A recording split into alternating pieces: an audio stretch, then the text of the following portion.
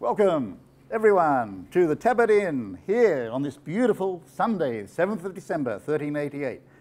We're all poets here, and we're all going to do what poets always do, which is to boast, tell tall stories, and drink, lots of drink.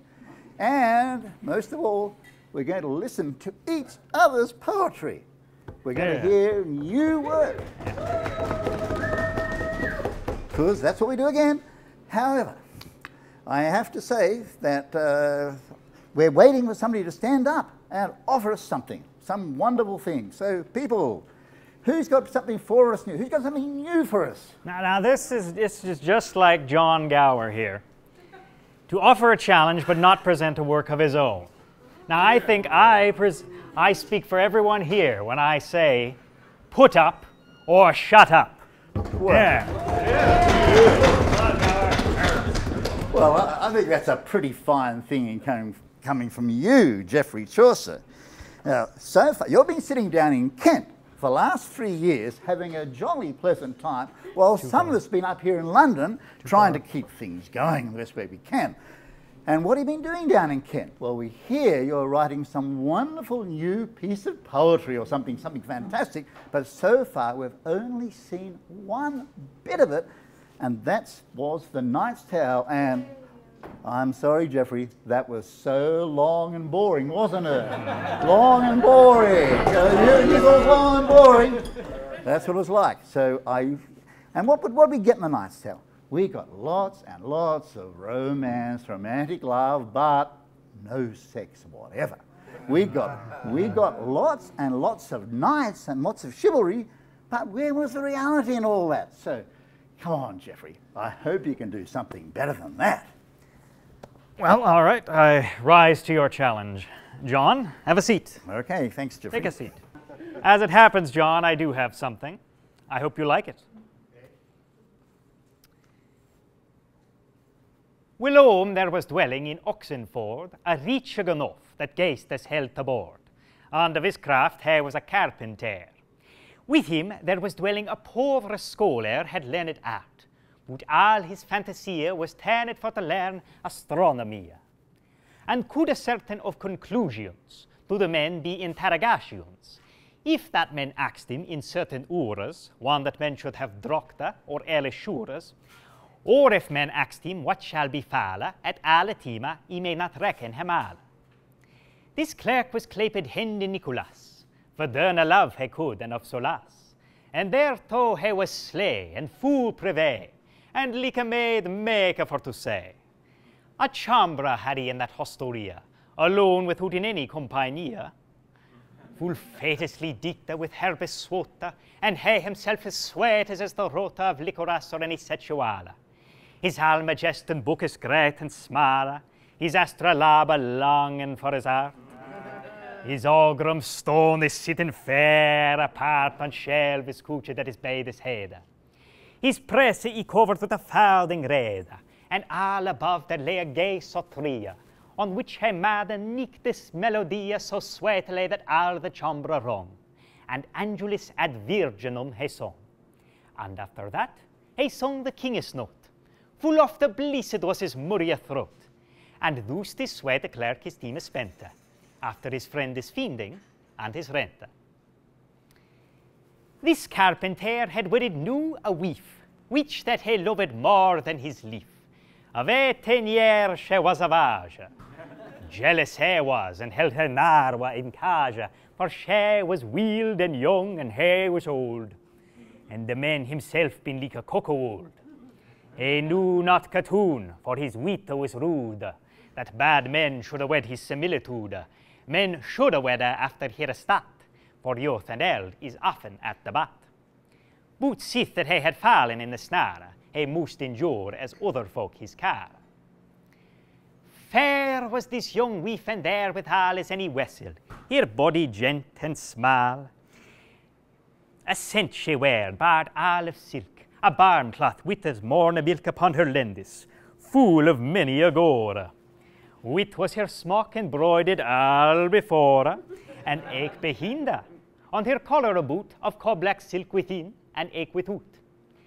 The tapes of her wit volupere were of the same suit as her colère.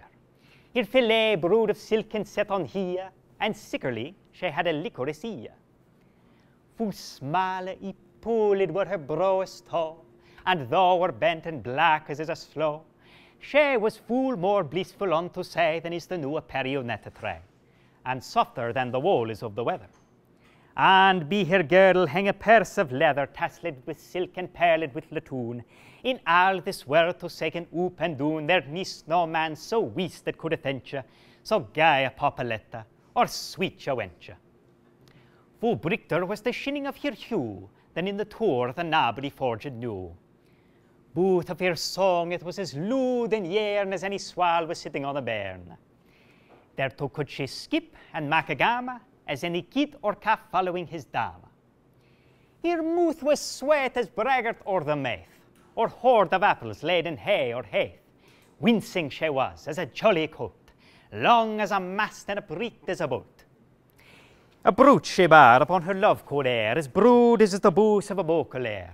Her shoes were lasted on her legs here. She was a primer hole, a pig's near for any lord to leggen in his bed, or yet for any good yeoman to wed. Nu, sir, and eft, sir, so befell the cast, that on a day this Hende Nicholas fell with this young wife to raja and play, where that her husband was at Asinye, as clerk has been full subtle and full quaint. And privily he cocked her be the quaint, and said, I wis, but if each have me wheeler, for done a love of velemen I spila. And held her hard to be the hunches bonus, and said, Lemen, love me alatones, or I will dien, and also God may sava. And she sprung as hortoth in a trava, and with her head she reed fast away, and said, I will not kiss thee be me fay. We let be, Kodich, let be, Nicholas, or I will create harrow and alas. Do weigh your hands for your courtesy. Then Nicholas gan merciful to Korea, and spake so fair and proffered him so fast, that she here love him granted at a last. And swore here oath be St. Thomas of Kent, that she would have been at his commandment, one that she may her laser well espia. Mein husband is so full of jealousy, that but she wait well in being privé, I worried well in on but dead, quod she. Ye must been full dern as in this case. Nay, thereof care they not, quod Nicholas. A clerk had lutherly beset his wheel, but if he could a carpenter beguile. And thus they bid accorded, and he sworn to Watatin, as he have told before. When Nicholas had done thus every day, and thanked here upon the lendis well, he kisseth her sweat, and taketh his sotria, and playeth fast, and maketh melodya. Then filleth thus to the parish church, Christ's own workes for to work, this good wife went on an holiday. Her forehead shone as bright as any day, so was it washing when she laid her work. Nu was there at this church a parish clerk, the which that was he claped Absalom. Cruel was his hair, and as the gold it shone, and strutted like a fan, large and broad. Full straight and even lay his jolly shoulder. His road was red, his hair grey as ghost, with Polish window covering his shows. In hoses red he went faitously. He clad he was full small and properly, all in a kirtle of a licht waget. Full fair and thick were the point is set. And thereupon he had a gay surplice, as wit as is the blossom upon the wreath. A murray child he was, so God may sava. Well could he latun blood and clip and shava, and mak a chatter of land perchance. On 20 maniera could he trip and dance, after the skull of Oxenford though, and with his legs casted to and fro, and playeth his song as on a small rubible. Thereto he sung some time a lewd quinnible, and as well could he play on a guitarna. In all the tune as bruhus ne taverna that he ne visited with his solace, there any gathered tapestera was. But sooth to say, he was some dale squay moose of farting and spaged angelus. This Absalom, that your leaf wasn't gay, goeth with his censer on the holiday, sensing the weaves of the parish faster, and many a lovely look on him a caster, and namely on this carpenter's wife.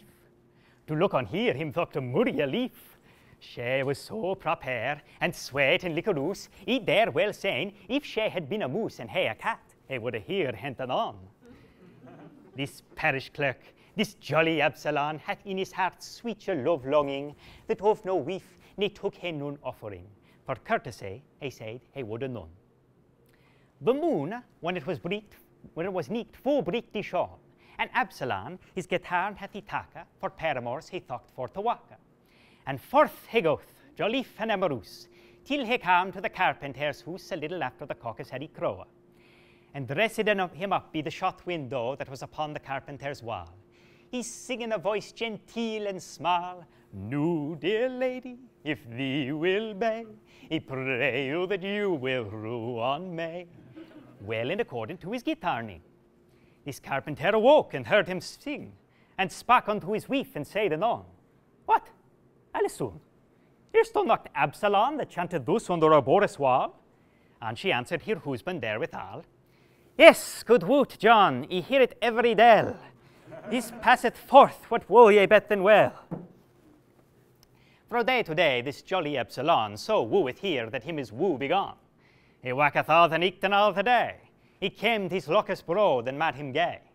He wooeth here be menace and brocage, and swore he would have been here own a page.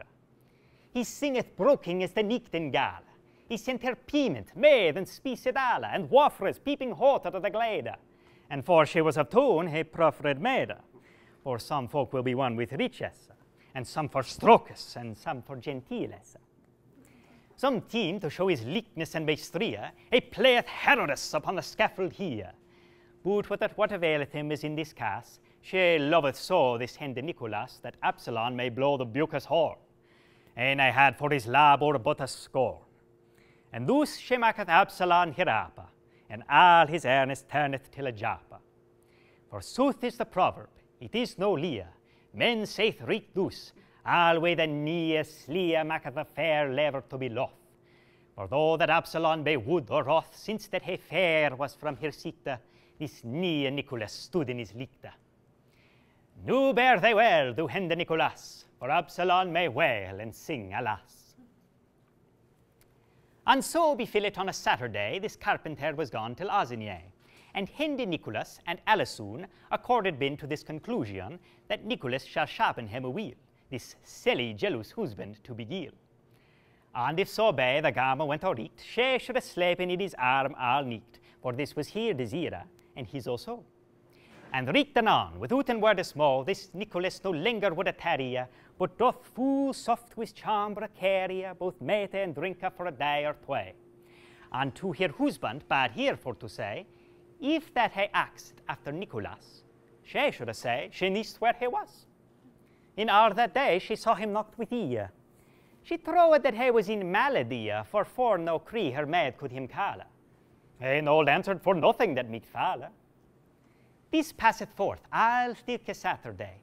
This Nicholas still in his chambre lay, and ate and slept and did what him leste, till Sunday that son was to rest. This carpenter hath great marvel of Nicholas, or what thing meet him ail, and said, I am a drad be St. Thomas. It standeth not aright with Nicholas. God shield that he died suddenly. This world is new full thicker sickerly. He saw today a corpse born to church, that knew a Monday last he saw him worch. Go up, go to his canava anon, clap at his door, or knock with a stone, look who it is, and tell me boldly. This canava goeth up full sturdily, and at the chambre door, while that he stood, he cried and knocked as he were a wood. What ho! What do ye, Meister Nicolai, that ye may sleep in all the lange day? But all for nacht, he heard not a word. A hole he found full low upon the board, there as the cat was wont in for to creep. And at that hole he looked in full deep. And at the last he had of him a seat. This Nicholas sat every capping upright, as he had kicked on the new moon. Adoon he goeth and told his master son in what array his had the silky man. This carpenter to blessed him began, and said, Help us, Saint Friedis Weed, a man would little what him shall betide. This man is foul with his astronomy, in some woodness or in some agony. He thought they well who that it should be. Men should not know of God's privity. Yea, blessed though it be a lewed man that none but only his believer can. So fill another clerk with his astronomy. He walked into the field, his foot a priya upon the stairs, what there should be falla, till he was in the marl, pity falla. They saw not that. But yet be St. Thomas, may rueth sword of Hende Nicholas, he shall be ratted of his studying, if that he may be Jesu heaven king. Get me a staff, that he may underspore, with two Robin hevust upon the door, he shall be out of his studying as he guessa. And to the chamber door he gan him dressa. His canava was a strong car for the nonnes, and be the haspa half at the patonus. Into the floor the door feeling on. His Nicholas sat a still as stone, and every capping up into the air. His carpenter when he were in despair, and hent him be the shoulders mightily, and shook him hard, and cried spitiously, "What, Nicolay, what oh? Look at oon, awake and thank God Christus passion. He crouched thee fro Elvis and fro Victus. There with the neck spell said he on Rictus, in 4 halves of the house about, and on the threshold on the door without. Jesu Christ, and Saint Benedict, bless this house from every wicked wheat. Or the nictus nary the wheat pater noster, where wentest to Saint Petrus soster? And at the last, his Hende Nicholas, gone for to 6 sore and said, Alas! Shall all the world be lost in F-stones new? This carpenter answered, What sayest thou? What? Think on God as we do, men that swink. This Nicholas answered, Fetch me drink. And after will he spake in privity of certain thing that toucheth me and they, he will tell it none other man certain. Adoon he goeth and cometh up again, and brought the mighty ala, a large quart. And when each of them had drunk his part, this Nicholas his door fast he shette, and doon the carpenter by him he sette, and said, John, mein host liefen there, thou shalt no be the truth swear me here, that to no reet thou shalt it never rare, for it is Christus counsel that he say. And if thou tell it man, thou art forlore, for vengeance thou shalt have therefore, that if thou ray me, thou shalt be wood. Nay, Christ forbade it for his holy blood, quoth this silly man. He nam no laba, and though he say, he nam not live to gaba. Say what thou would, he shall it never tell, to child, nay wife, be him that har with hell. No, John, quoth he, he shall not lie. Ye have he found, in me astronomy, as ye have looked on the moon of Brit, that no Monday next, at quarter night, shall fall a rain that so wild and wood, that hath so great was never a noise flood. The world, he said, in less than in an hour, shall all be drenched, so hideous is the shore. Thus shall mankind be drenched and lose her leaf. This carpenter answered, Alas, me wife, and shall she drench? Alas, me nalle soon. For sore way of this he fell almost a doon, and said, Is there no remedy in this case? We, yes, for God. Good end, Nicholas. If thou wot working after lore and raid, thou may not working after thine own hate. For thus says Solomon, it is for true, work all be counsel, and thou shalt not rue. And if thou wot working be good counsel, ye undertake without a master sail, it will he save here and there and may. Hast thou not heard whose Sabbath was no way? One that our Lord had warned him before, that all the world with water should be lorn? Yes, quoth the carpenter, full year ago. Hast thou not heard, quoth Nicholas also, the sorrow of Noe and his fellowship, ere that he might get his wife to ship? Him had livera, he dare well undertake, at thilke team that all his weather is blocka, that she should have had the ship herself alone. And therefore, what's the best be done?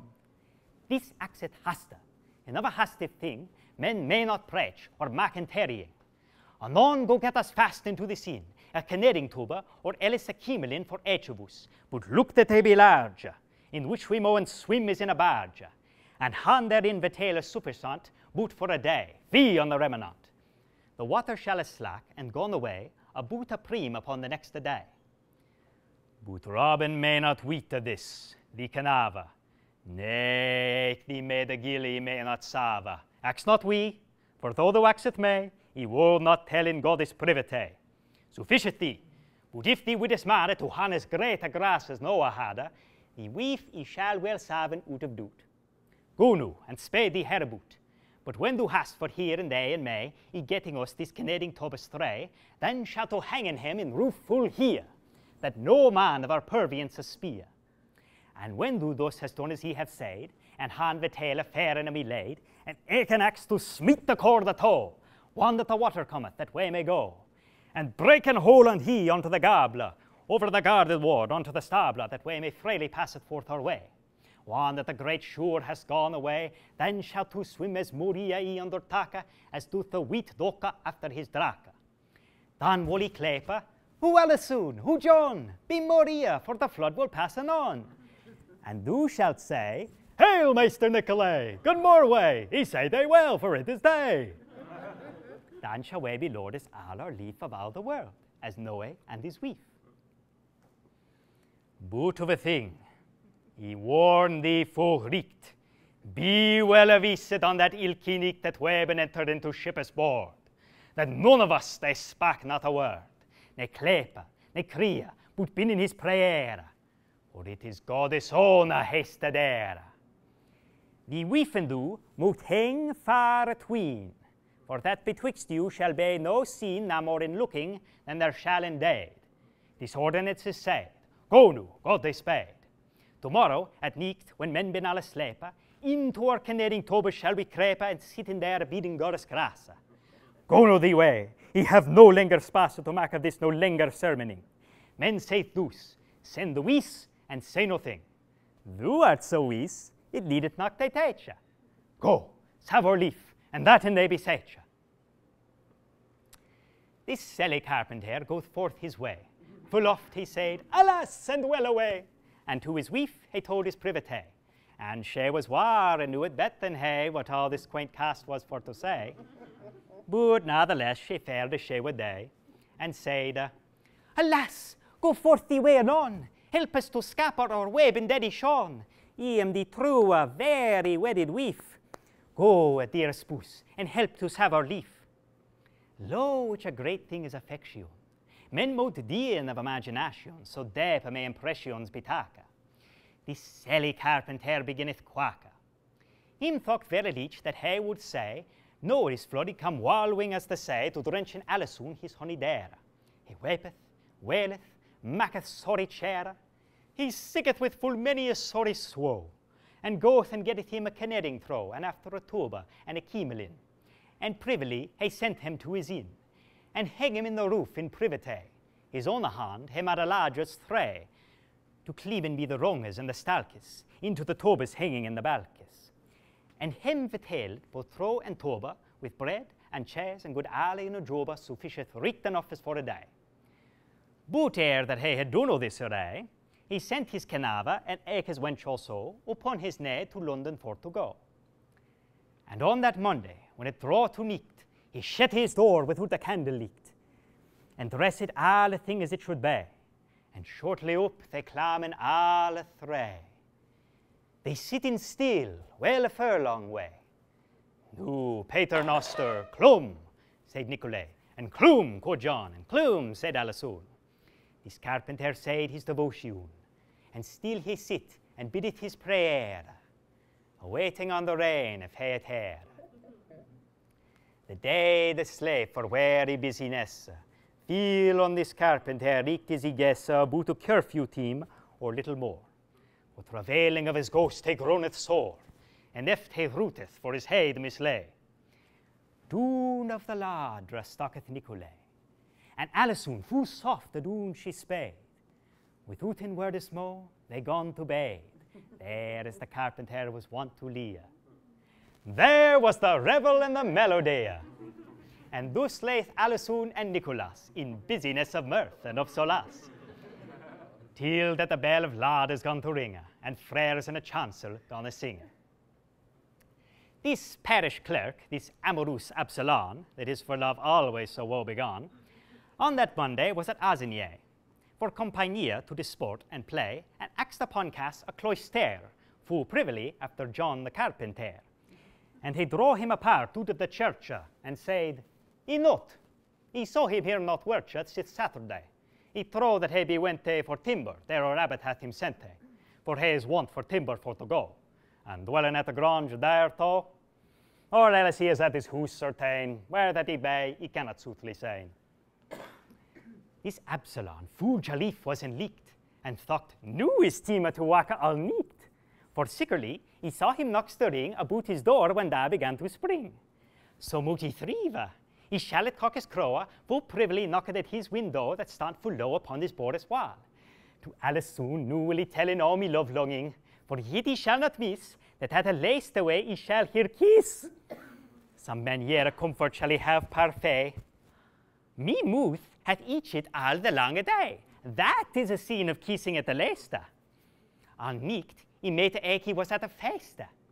And therefore he will sleep an hour or two, and all the nicht then will he walk and play. One at the first cock has crow anon, up priest this jolly lover Absalom, and him a raileth gay at point Devised. But first he cheweth grain and licorice to smell its sweat, ere he had kemmed his hair. Under his tongue a true love he bear, for there be wendy to be gracious. He roameth to the carpenter's house, and still he stand under the shut window. Unto his breast it rocked, it was so low. Full soft he cougheth with a semisoon. What do ye, honeycomb, sweet Alehouse, me fair breed, me sweet sinimome? Awaketh lemon mean and spaketh to me. Well, little thinketh ye upon me woe, that for your love is sweet there he go. No wonder is though he swelt or sweat, he mournest of the lab after the tate. He wees lemon, he have sweet love looking, that leaketh turtle true is me morning. He may not eat no more than a maid. Go through the window, Jack a fool, she sighed. As help me God, it shall not be compame. He love another, and else he were to blame, well bet then they be Jesu Absalom. Go forth the way, or he will cast a stone, and let me sleep a 20 devil way. Alas, quoth Absalom, and well away, the true love was ever so evil beset. Then kiss me, sin that it may be no bet, for Jesu's love and for the love of me. Will to then go the way therewith, quoth she. Yes, certes, man, quoth this Absalom. Then make thee ready, he come anon. And unto Nicholas she said still, nu host, and do shalt laugh in all the field. This Absalom doon set him on his knees, and said, I am a lord at all the grace, for after this he hoped there cometh more. Lemen, the grassa, and sweet breed, the nor. The window she unduth, and that in haste. Have do, quoth she, come of and spade they faster, lest that our neighbours they espy. This Absalom gan weep in his mouth full drear.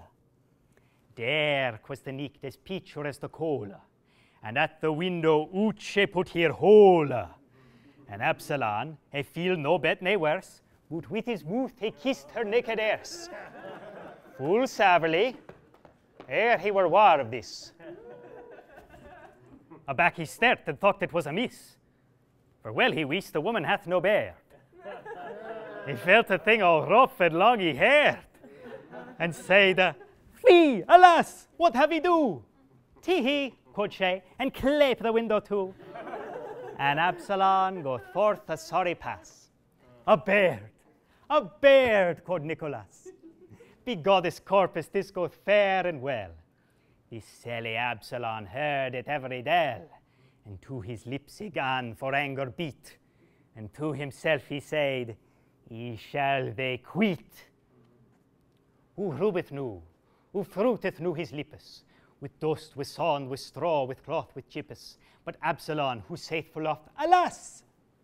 Me soul be tacketh unto Satanas, but me will avere than all in this town, quoth he, of this dispute he reckoned for to be.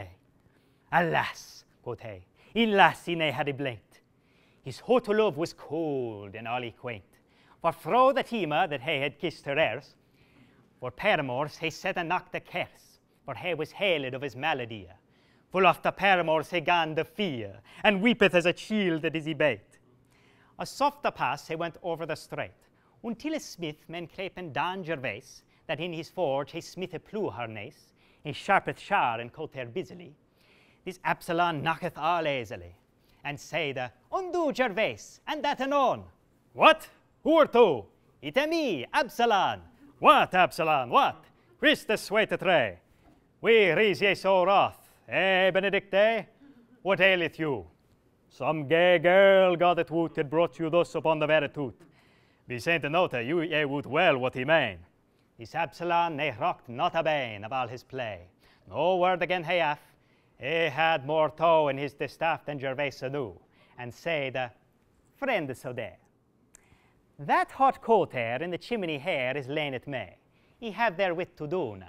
He will bring it they again full soon. Gervais answered, Certes, were it gold, that in the poker nobles all untold, you should have it, as I am true smith. Christus fool, what will ye do therewith?